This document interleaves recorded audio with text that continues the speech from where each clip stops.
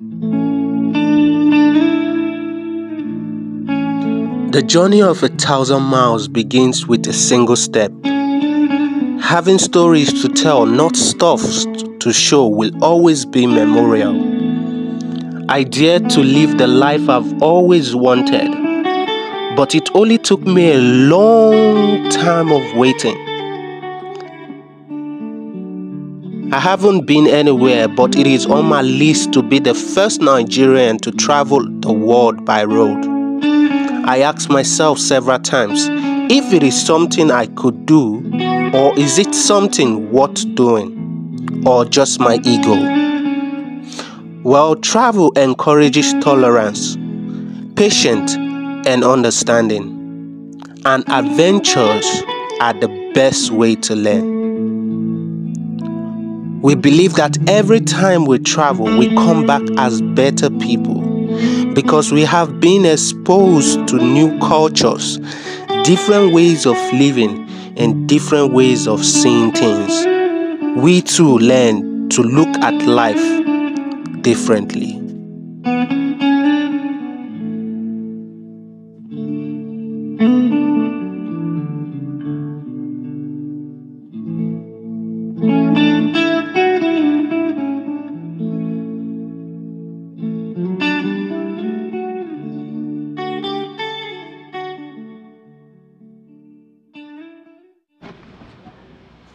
I'm about leaving Benin Republic now to my next destination, which I am super excited to go to. And come with me as we go to this next destination and make more negotiation, since we don't know how to speak French. Let's go. So we're checking out. This one is here. Very bad. Beautiful. But because hotel,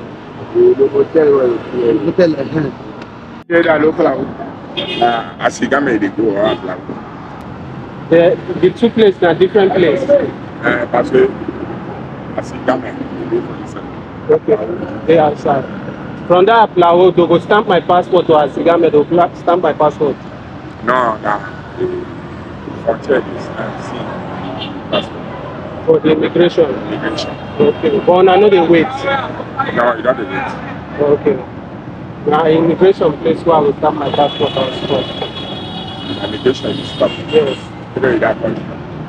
Huh? How budget is that money? You don't fear, don't see a passport there. You see, wherever they wait to him, if they see for you your passport, you want to enter again. Okay. Yes. You go tap on your passport. You go enter for car. They go. Okay.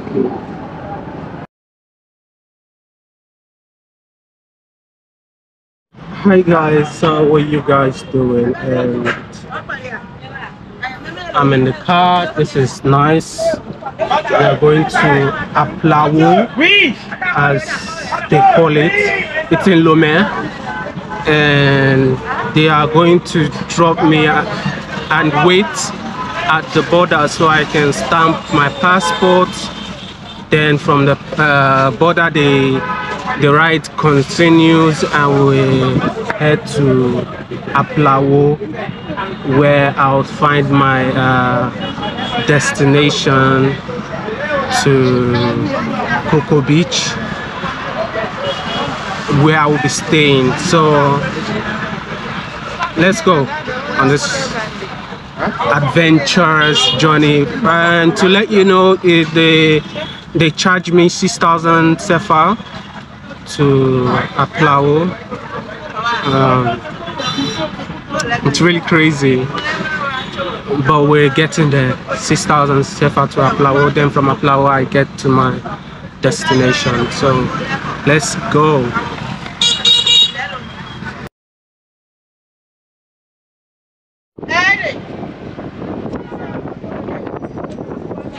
I don't really know how long this is going to take for the bus to, or the car to fill up, because The seats are still empty, and I'm the only one still here. And this is really getting me thinking, like I'm traveling blind, like no means of communications, no internet, no calls, like even the place I'm supposed to sleep when I get there, I don't even know the full address. I'm just traveling blind and waiting here, just sitting here alone by myself, just make me worry more. I wish we could just leave so I could know, yeah, we're on the road already, and whatever happens, happens when we get there. So let's just still keep waiting as they load and look for passengers to Aflawo, which is in Lomé, the last bus stop.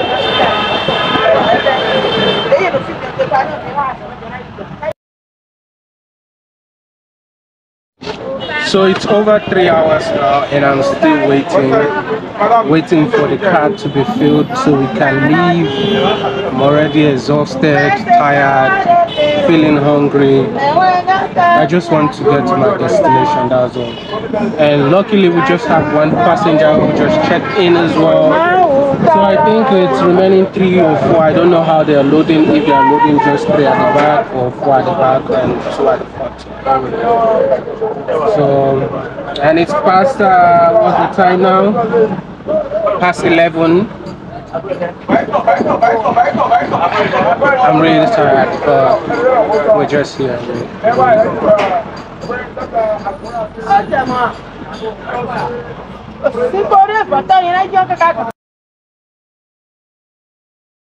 And we are still here waiting after the second person joined, and it's 11:50 a.m. I'm so tired. I wish I am well familiar with this environment. I would have gone to another place and get a cab or bus to Lomé. But since I don't know anywhere in the environment, so I just have to wait till 2 more passengers get in, because they say they are just waiting for 2 more passengers and they can't leave without loading food. So we just have to wait. Which I'm waiting, I'm tired, I'm hungry, I'm stressed. I just want to get to Lomé and relax and be okay. Okay, let's keep waiting.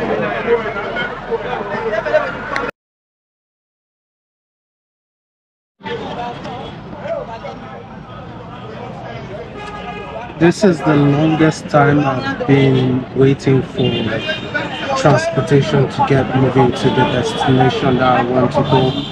And if not that I don't have a SIM card or network to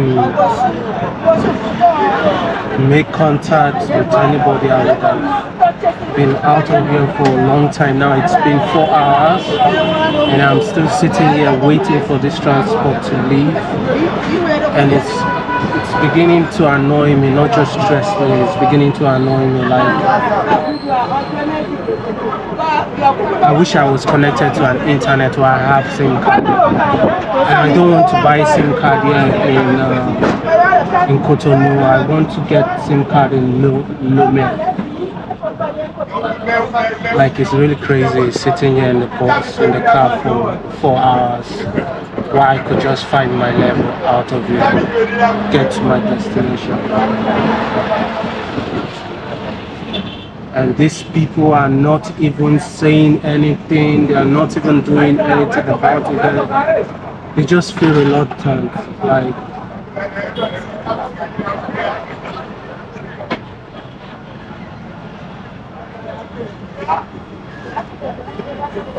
anyways, we keep waiting and hope we get there on time, because this is not just it. This is like the beginning of the journey, because when I get to Lome, I need to make contact with the person I'm going to be staying with, and also I don't even have a full address.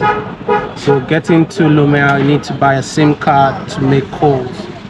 I hope we don't get there at night. That's my problem, because when we get there at night, that is really gonna be bad, because I don't want to be working in an environment or in a country where I don't know anybody. So let's just keep our fingers crossed.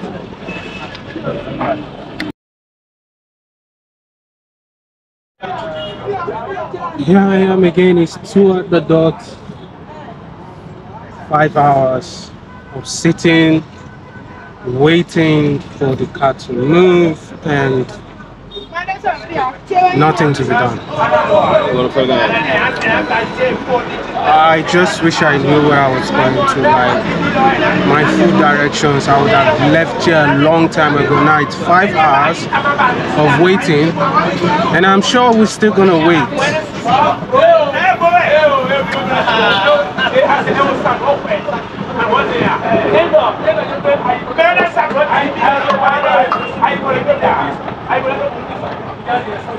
Anyways, let's just keep waiting and keep the finger crossed.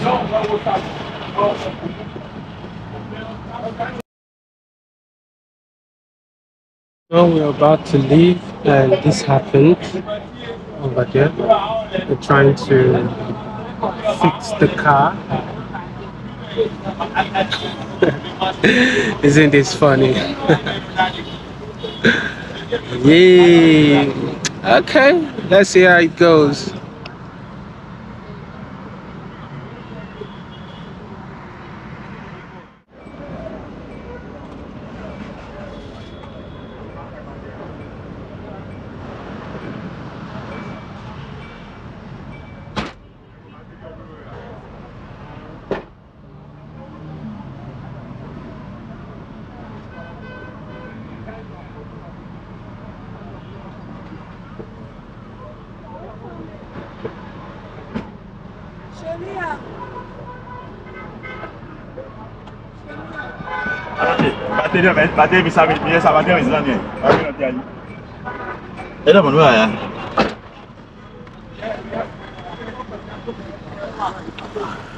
So we are about leaving to Lome.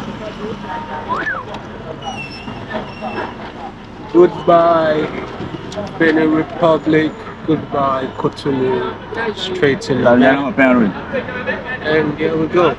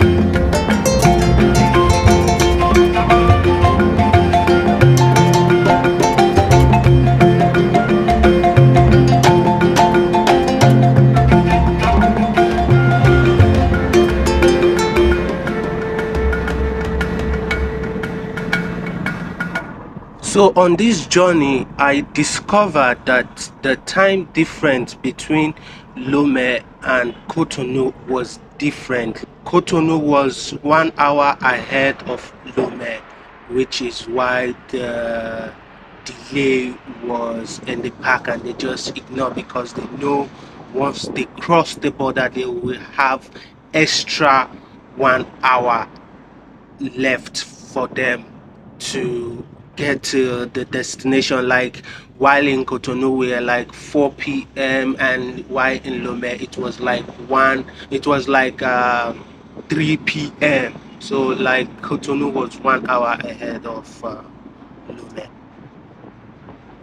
So that really got me thinking of time travel, space in time and time travel, those movies we watch, building time machine. For a fact is that we don't know that we do time travel every single time we cross a different border, because 1 hour ahead of Lome is like going back in time. Like after we cross the border, it's like we just went back in time. It was like 4 p.m. and suddenly we at 3 p.m. Like it was really crazy. The time difference was really crazy.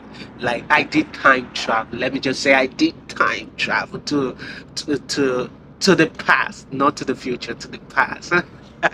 Like 1 hour I back to the past. That's what we did time travel. So let's continue on this journey.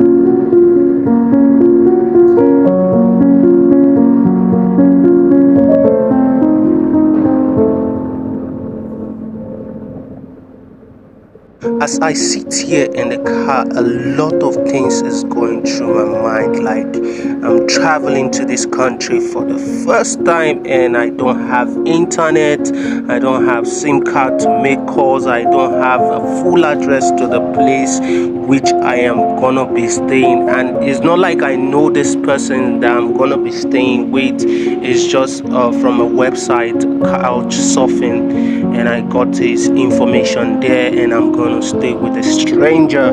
And I try as much as possible not to worry or think, but I am only human, you understand. And this journey, I just want to keep going forward, keep pressing forward. I don't want any negative thought on my head. I just want to relax and enjoy every step that I take.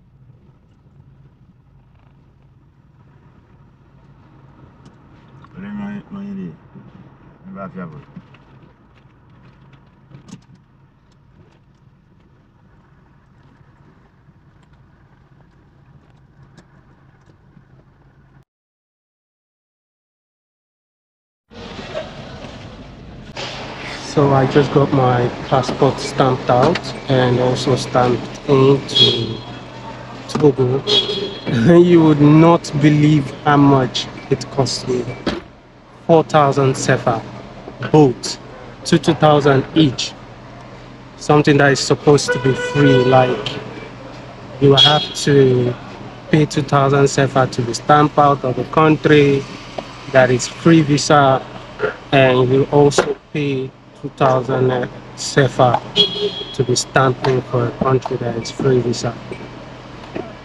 Okay, we're here in Togo, so let's explore.